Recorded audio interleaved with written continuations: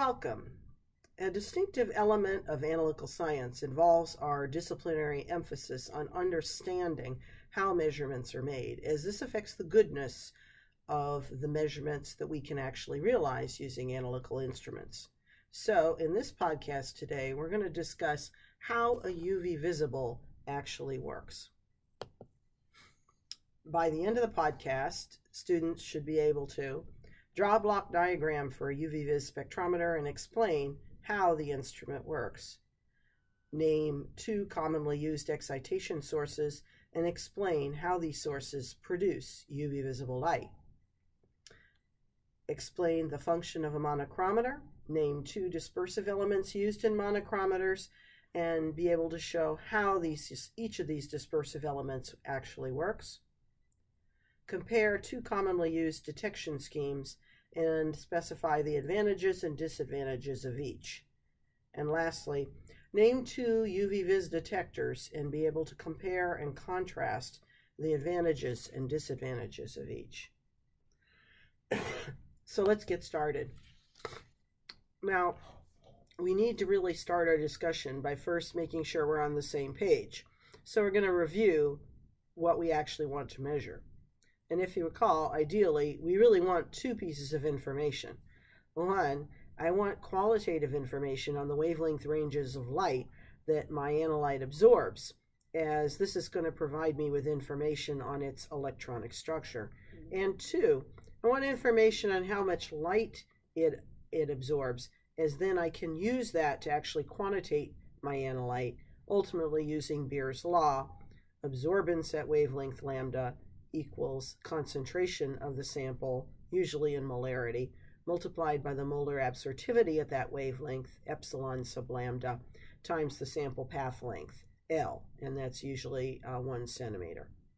Now, what I can't imagine directly measuring, of course, isn't absorbance, but rather percent transmittance at a specific wavelength. And I say this because I can break the measurement down in my mind visually as follows. If I know the number of photons of a specific color of light traveling per second, they're incident on my sample, then the measurement that we call percent transmittance is simply obtained by determining how many photons per second of that specific color of light are incident on the sample and how many are transmitted through. And if you recall, we call the incident flux of photons P naught lambda at that wavelength, and the emergent flux of photons at that wavelength, P lambda. Well, if you have that information, then percent transmittance is going to be 100 times P sub lambda over P naught lambda, and we know a relationship between absorbance and percent transmittance, which gets us to the relationship I show you at top, that the absorbance at that wavelength is going to equal the log of P naught lambda divided by P lambda. So if I can make my measurement using this basic visual picture, then I can ultimately obtain the qualitative and quantitative information that I seek.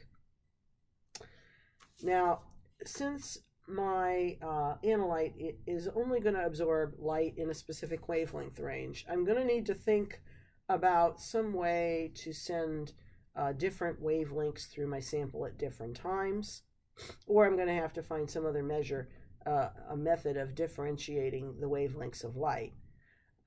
And basically, with this information, I think I've created a visual picture from which we can create a roadmap for the design of our spectrometer. So let's actually do that. And what I'm depicting on this slide really is what analytical chemists refer to as the basic block diagram for an analytical instrument. And you'll hear us talk about these an awful lot, particularly once you get to instrumental analysis.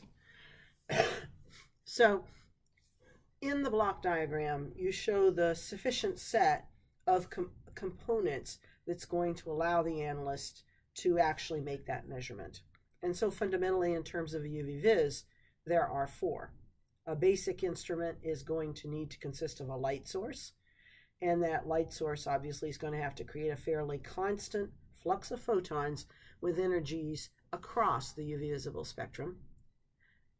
Because I'm going to be measuring absorbance at a specific wavelength, then I need to have some way of selecting out one specific group of photons with a specific energy or wavelength. And then I'll send them through my sample, and I need to think about the sample as well, because the Beer's law has to be obeyed, and that means that we have to have a constant path length for the light through that sample. And then the last element that's relatively important is we have to have something, a detector, something that's actually going to count photons of light, and then generally we measure electrical signals. So I have to find some way to convert those numbers of photons of light into an electrical signal. All right, so that's given us basically 4 elements for a spectrometer: a light source, and we'll talk about 2, tungsten, halogen, or deuterium. Monochromator, that's going to be the name for the device, and it is exactly as it sounds. It's going to turn poly or many colored light, polychromatic light, into mono or single wavelength light, monochromatic light. I'm going to need a cuvette, something to hold the sample, to allow the light to be completely transmitted through the sample, but also at the same time to provide this constant path length for our measurement. And finally, I'm going to need a detector. And there are 3 we really should talk about, but in this podcast, I'm going to talk about phototubes and photomultipliers. And we'll talk about a 3rd kind of detector, photodiode array, which is really the basis for CCDs, charge-coupled detectors. And we'll do that in a separate video. So let's get going.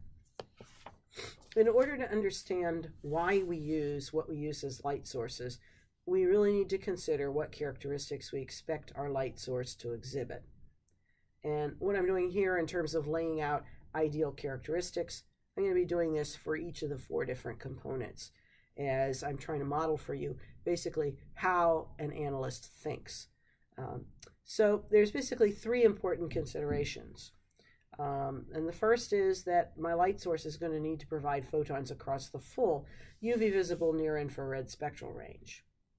The second characteristic is it would be really great. It's going to minimize my work in terms of spectrometer design, but wouldn't it be wonderful if this imaginary light source could provide the same number of photons of blue light as of red light and as of green light. And the reality is, I'll tell you up front, that's not going to happen, but we'll come fairly close in terms of being able to essentially fulfill this requirement. And the last characteristic that's extremely important is turn my instrument on. I want to make a series of measurements, so I want to be sure that sample A saw the same number of photons of light as did sample B, as did sample C, as did sample Z. So basically what I'm asking is that there be constant power output over, or photon output over the entire time that the instrument runs. And in point of fact, all 3 of these are fairly difficult requirements to fulfill, and in point of fact, there's absolutely no perfect UV visible light source. But we do have several, though, that do a fairly good job of meeting these requirements. And so we're going to talk about them. And they are the deuterium lamp and the tungsten halogen lamp. So let's start with the tungsten halogen lamp. This one actually should be fairly familiar, at least to some of you, as you've probably encountered a Tourchiere style lamp in your or a friend's home. And these are basically tungsten halogen lamps. The lamp basically is a bulb. And the bulb is, we call it an envelope, and it's made from an optically transparent material, not glass, but quartz, and we'll talk about this. And inside the lamp, there is a very regularly and tightly coiled filament of high-quality tungsten wire. And you evacuate this bulb, and you seal it, and you fill it, backfill it, with a small amount of iodine gas at a relatively low pressure. And then you heat this wire through resistance to relatively high temperatures, and I'm talking like 2900 degrees Kelvin. When you heat the wire hot enough, it basically glows red. And when it glows red, it starts to emit photons of light. And that's really what we mean when we say incandescent. And those photons of light are emitted from about 320 nanometers all the way out to 2500 nanometers. So, and it's pretty continuous wavelength coverage, which is very nice. So it's basically across the entire near, UV, visible, and infrared spectral range. Now, I also would be neglectful if I didn't mention that these are relatively inexpensive lamps compared to the deuterium lamp that I'm going to tell you about next. Now, I should also mention about halogen. So what's the role of the halogen? And it's actually iodine in the lamp. Well, basically when that tungsten becomes incandescent, it volatilizes, and sometimes it will condense on a cool spot on the inside of the comparatively cold quartz envelope of the lamp. And as you deposit more and more and more on this other spot, well, guess what? Eventually you no longer have a tungsten filament that can become incandescent. And you've probably, by the way, seen these hot spots where your lamp has failed at home. We add the iodine inside the envelope, and it's there. It basically collides with the gaseous tungsten, and when it hits it, the complex that forms tends to decompose once it's formed, and it will redeposit back on that tungsten filament, essentially making it self-healing and regenerating and extending the life of the lamp. So it has a very important role.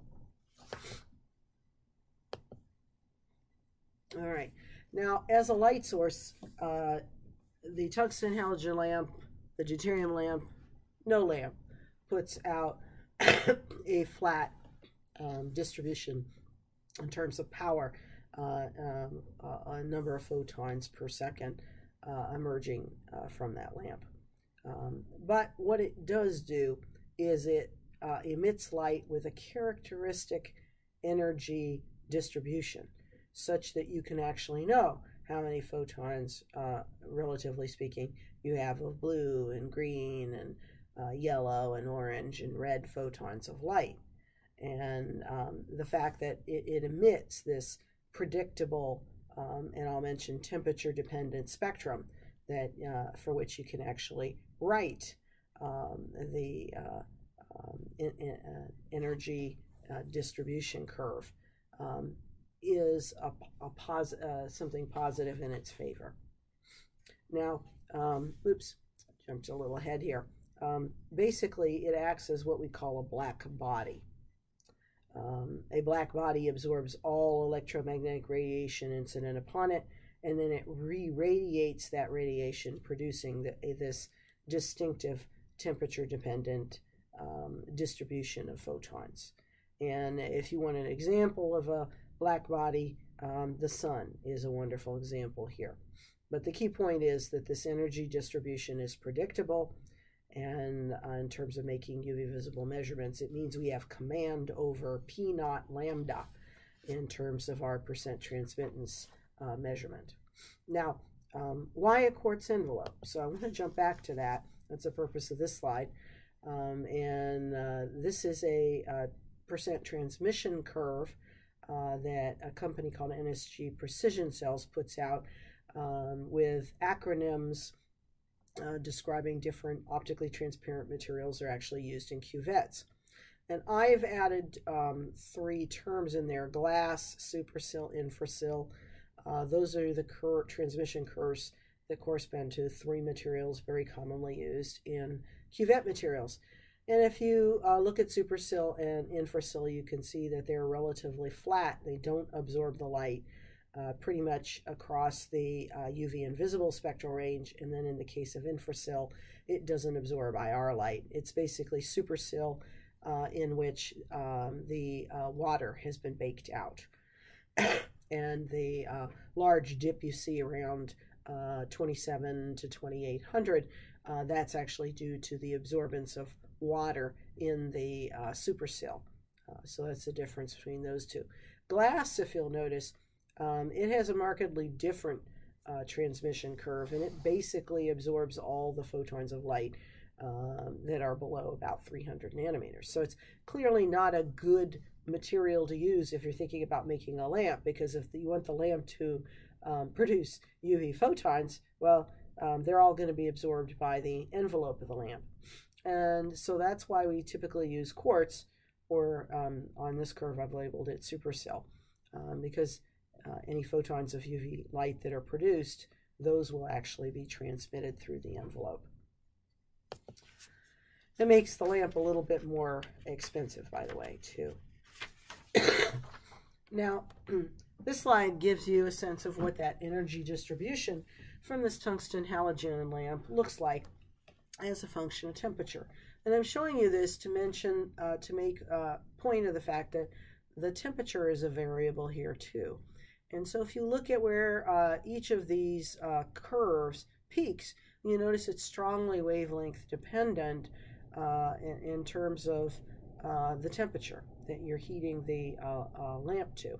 So the higher you heat it, the more you blue shift the emission from the lamp. In other words, shift it to shorter wavelengths.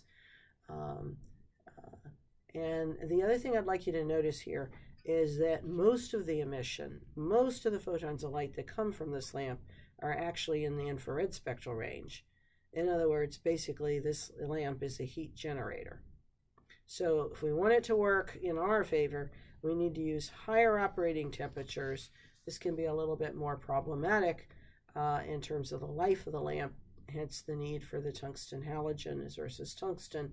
And bear in mind that your lamp is a heat generator, and so you're going to need to provide some way of cooling in your UV visible instrument. So now let's talk about our second light source, and that's the deuterium arc lamp. And I've drawn a little cartoon here for you. And again, you have a quartz envelope. Inside this one, there are two electrodes, and they face each other. And one of the electrodes has a large hole in it. And deuterium gas is introduced. First you evacuate this envelope, then you backfill it with some deuterium gas. And deuterium gas obviously is going to be fairly expensive. And you make contact outside the envelope to the two electrodes through wires, apply a voltage across them, and when you do this, you can photoexcite the deuterium gas, and the reaction is shown at right. And you see there's a deuterium star, and the star means that one of the two deuterium atoms that's produced when the deuterium decomposes or breaks up becomes photoexcited. So it's emitting light, and it's this emission from the deuterium that is the source of the light for this lamp. And it's, again, important, make a comparison. Deuterium is comparatively expensive as a light source. Now, the emission for this lamp is largely in the UV spectral range, although you can make a go of it in the visible spectral range too. But the curve I'm showing you is primarily centered in the UV, and if you'll note the comparative intensity, as you go out to longer and longer wavelengths, the emission dies away quite rapidly for the deuterium arc lamp. So clearly they're far better at generating UV light, and given that, it should make sense to you that you're likely to find both light sources, the deuterium and the tungsten halogen, in some UV-vis measurements. And that's whenever a researcher needs a continuous source of photons going all the way from the deep UV to the infrared spectral range. And so now I'm going to move on, and we're going to talk a bit about cuvettes. Cuvettes are the containers for samples in the UV visible instrument, and they're often abused by investigators, but they perform a pretty important role.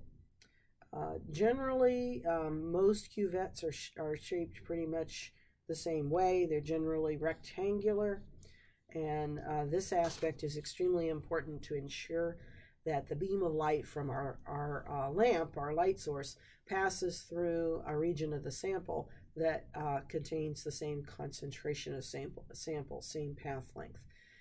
Now you will see in biology labs and in Gen Chem labs, people stick test tubes in a UV visible instrument. This is not a great idea for this reason. The photons hitting the outer edges of the tube are simply not passing through the same path length of sample as those that are hitting the middle. And I'll also mention there's another aspect of this, the test tube approach, that's not wise, and that's because test tubes are basically made out of flint glass or Pyrex. And we just got through seeing the transmission curve for these materials, and glass just simply doesn't transmit photons in the UV spectral range. And that's why UV-vis cuvettes are typically made out of quartz. And you'll find that the faculty, any research faculty with whom you engage, will be quite concerned about the proper handling of these materials, as quartz cuvettes are rather expensive. Now, it is possible to use other materials, including plastics, and I've mentioned two on this slide, polystyrene and methacrylate. These are commonly used, I'll say, in introductory teaching labs. You may also find them used in biochemistry labs. Polystyrene it can be used in the visible spectral range. Methacrylate can be used in the near UV spectral range. But these are not high-quality products, and if you're intending to engage in high-performance UV visible studies, then you really should be working with a quartz UV visible cell. There are a number of manufacturers of these, and I do want to point that out. And Helma, Starna, and NSG, who I've already called out, they aren't necessarily all rectangular. You'll see a sort of an interesting water-jacketed cylindrical design appearing towards the left of the slide. Those were common in the old days and were used a lot, but most of the cells these days really are rectangular. You can mask off a small portion and irradiate a very narrow volume element of a cuvette, and so you'll see there are micro and submicro and semi-micro designs there. They're mostly black material, and then there'll be a small volume element, which is the element you can actually see that you fill with sample and can make a UV visible measurement. Challenge of using these when you mask off most of the beam is that you're only transmitting through the sample a very, very small number of photons. So you need to make sure you're working with a high quality detector. On this slide, I wanted to show you an example of a disposable cell, and so that's a polystyrene cell at right, showing you the direction that the beam travels through that cuvette. And note there's a clear side, there's a frosted side, and to help folks who are using these know which side is which, you'll usually see a caret, and I think you can see the triangle and on the top left face. That marks and distinguishes the pair of parallel optically transparent sides. When you're using quartz, supercill, or infracill cells, cuvette manufacturers usually mark one of the two optically transparent faces with a code, and the code will usually indicate the type of quartz used. QS is a common acronym for supercill, and it will also indicate the sample path length. Cells can come in 1 centimeter path length, as depicted on this slide, but they can also come in other path lengths, 5 millimeter, 2 millimeter, 1 millimeter. And why might you want to use those? Anytime that you have a analyte characterized with a high molar absorptivity value, such as in the case of N-pi star or pi star chromophores. And so you have a high absorbance. You can cut that absorbance value down so that you're working with samples with absorbance values, of course, between 0 and 2 absorbance units. We talked a bit about that in an earlier podcast. And so you can work with a smaller path length cell. The last comment I want to make about cuvettes before we move on is it's really important not to handle cuvettes, high quality cuvettes, with your hands. You should be wearing gloves, and you don't want to contaminate those optically transparent faces. You'll attract dirt. The oil on your skin, the dirt, will ultimately lead to degradation of the optical transition properties of your cuvette. The next important component of a UV-vis is the monochromator, and the monochromator performs an extremely important function, being able to separate white light into light of different wavelengths. It needs to be able to do that very sensitively. The second important characteristic is it would be really great if the resolution of the light ultimately doesn't depend on the wavelength of the light. And now we'll talk a little bit about how it works and what the design of a monochromator looks like. Most monochromators are based on one or two types of dispersive elements, prisms or gratings. Prisms are cheaper elements. Dispersion in a prism is accomplished by refraction of light. A prism is basically a piece of quartz or a piece of glass that's cut at an angle. And the resolution of a prism, because it's based on refraction of light, ends up being strongly wavelength dependent. Gratings are more expensive. The dispersion in gratings is accomplished by diffraction of light, and the resolution of gratings is essentially independent of wavelength. And so you can see there might be a preference for gratings over prisms. Let's talk about both. If you recall, the speed and the direction of light are changed as they move through different media, and this is the phenomena of refraction. The angle at which light passes when refracted depends on the wavelength. So light of different colors will take slightly different paths when they travel through a prism and emerge and continue to travel towards a wall or some source that impedes their further travel. And so you can imagine having a prism mounted on a turret operating under computer control, and if you had a metal plate with a hole in it and you place this metal plate after the prism, you could rotate the prism and control which colors of light actually emerge through the hole. And that's basic idea here. Now I want you to again note that the wavelength dispersion depends on the medium. So you're going to achieve a different wavelength dispersion if you use a glass prism as versus a quartz prism. And remember too that light can't be absorbed by the medium. So if you wanted to construct a prism-based monochromator for an instrument that is supposed to be using UV light, you wouldn't want to use a glass prism because the glass will effectively absorb the UV light. The second type of dispersive element used is a grating. And gratings are, and I've drawn a little cartoon for you, based on a very regularly and finely grooved, very flat reflective surface. And when a beam of white light hits this grating-like surface at an angle theta, and I've drawn theta there for you in the cartoon with an arrow showing a white light coming in, then the light will be separated, diffracted into different beams of different wavelengths, and the angle at which the different wavelengths emerge will depend on the wavelength of light. And so you'll get a characteristic light pattern, and that's the light pattern, spectrum-like light pattern you see at right. You've probably also seen this light pattern on DVDs as it's produced by basically the same effect. And I show you the mathematical relationship on this slide. Likely you've seen it in your physics course. But if D is a constant, that groove spacing is a constant, and like you to think about, well, what happens as the wavelength of light increases?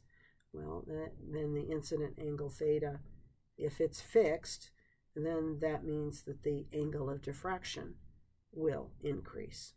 And so now we need to think about, so how is this going to work inside a spectrometer?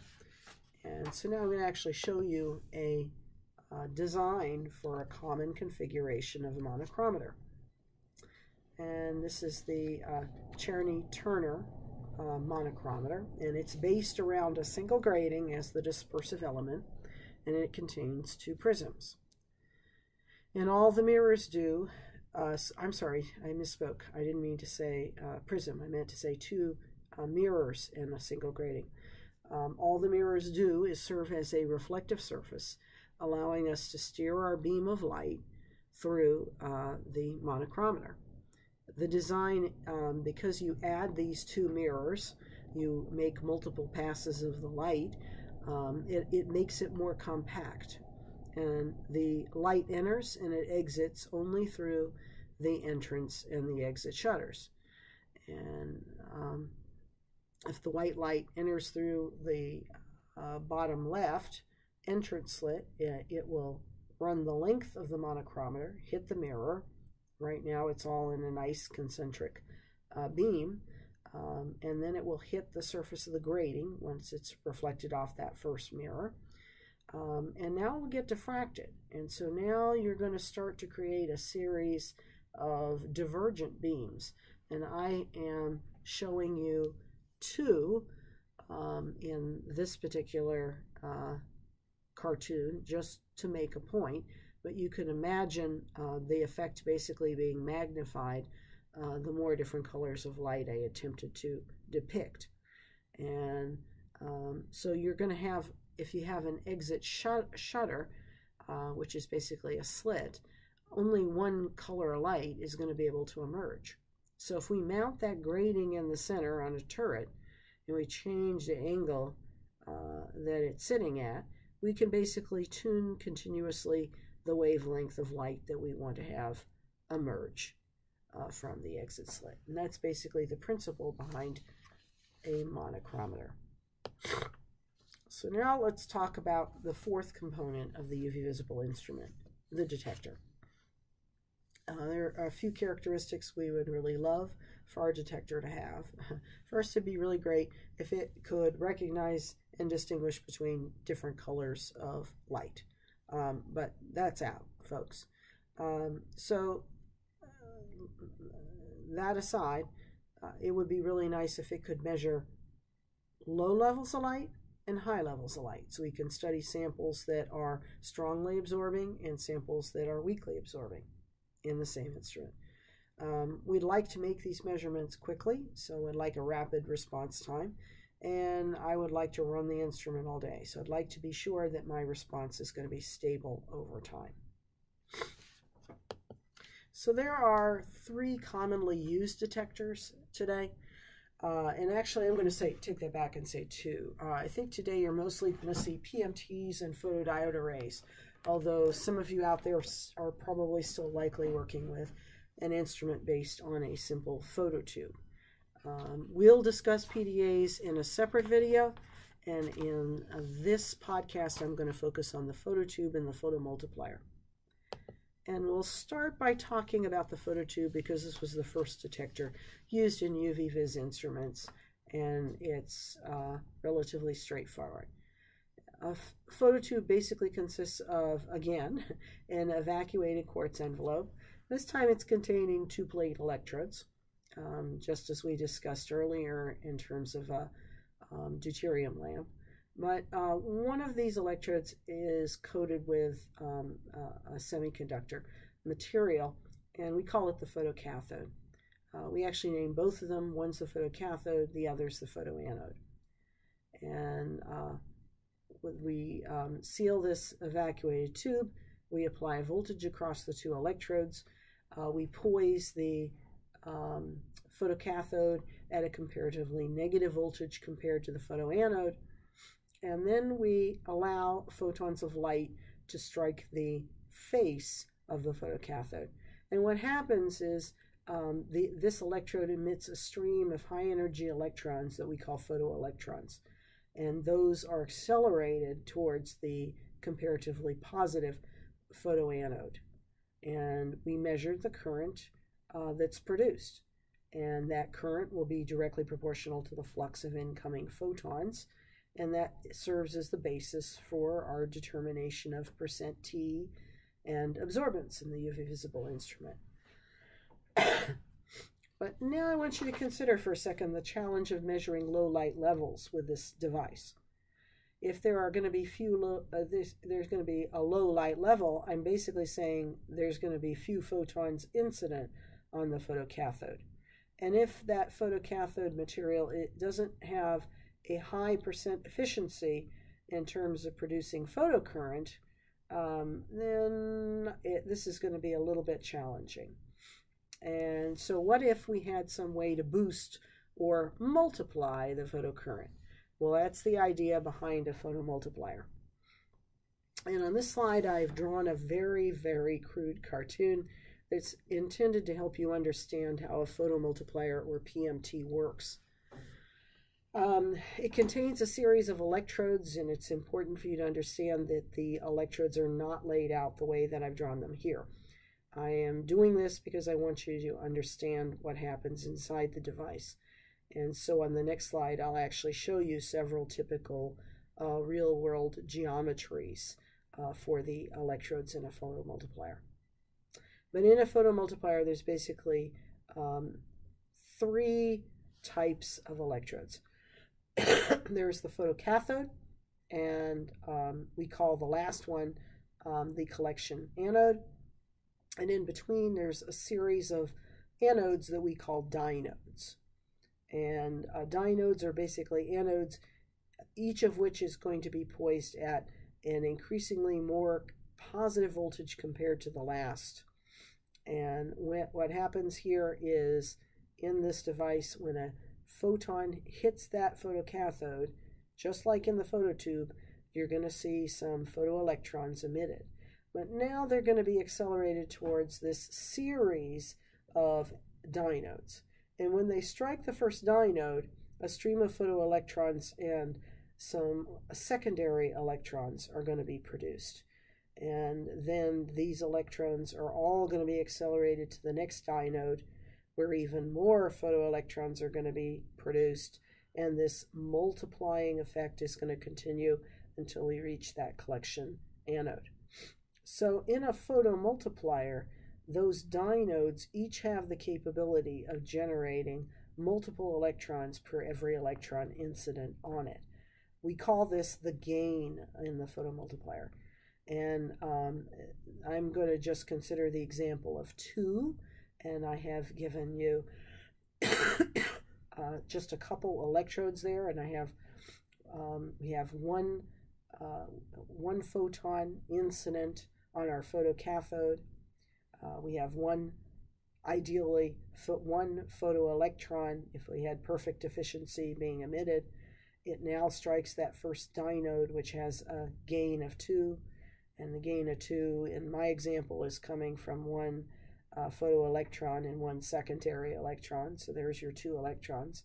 Now each of those travels to dinode 2, which has the same properties, so it's going to produce 2 to the second power, or 4 electrons.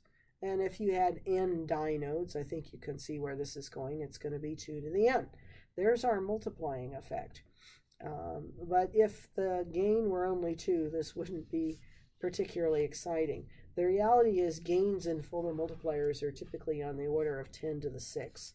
But the point here, the bottom line, is that a photomultiplier allows you to turn a low incident photon flux into a sizable current, a much more measurable current. So photomultipliers are really terrific in terms of being able to measure light when you have low light levels.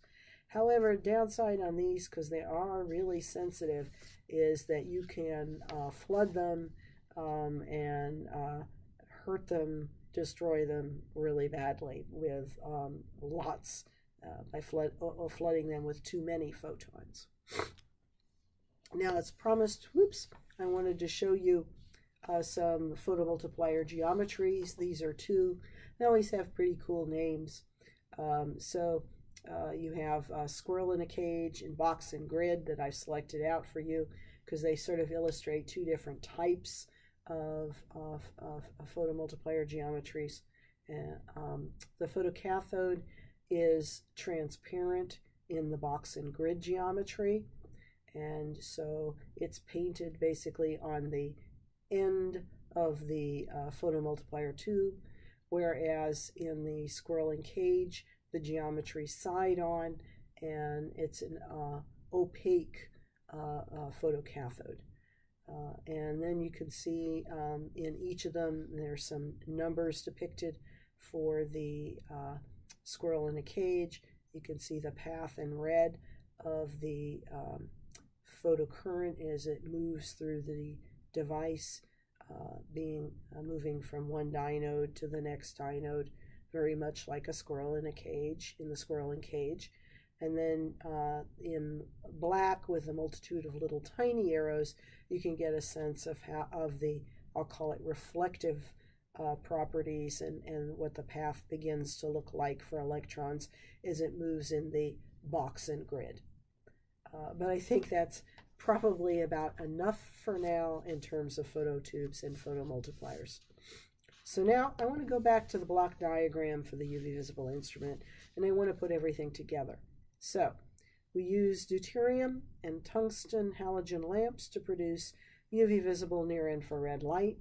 We send this polychromatic light into a monochromator, which uses either prisms or gratings in order to turn that many colored light into monochromatic light. So we can separate out and send a specific color or wavelength of light into our sample cell. Our sample contained in a cuvette, a sample cell, and then the photons of that specific wavelength that aren't absorbed are transmitted through the sample, and they're incident on our photodetector. And whether it's a photomultiplier or it is a phototube, we basically are turning a photon-based signal into an electron-based signal, which is proportional to the number of photons that were transmitted. And knowing how many photons of light at a specific wavelength were incident on the sample, now having information, quantitative information on how many got through, we have information on percent transmittance at that wavelength, which gives us absorbance and can ultimately give us analyte concentration. And if we basically scan our monochromator sequentially from one wavelength of light to the next through an entire wavelength range, we can obtain a plot called a spectrum, which reflects the absorbance, or if you will, the percent transmittance at each wavelength from say 200 all the way out to 800 nanometers in the UV visible spectral range. And that can give us information in terms of the electronic structure of our chromophore in our sample. And I think with that, that's going to bring this podcast to a close. This is really a good point for you to take a moment and to reflect before you leave. So pause the podcast, just don't stop it. And I'd like you to ask yourself, can you at this point draw a basic block diagram for UV-vis and explain how it works? What are two commonly used excitation sources? Can you explain how they produce light? Can you explain the function of a monochromator and identify two different dispersive elements that are commonly used in monochromators? How do each of these dispersive elements work?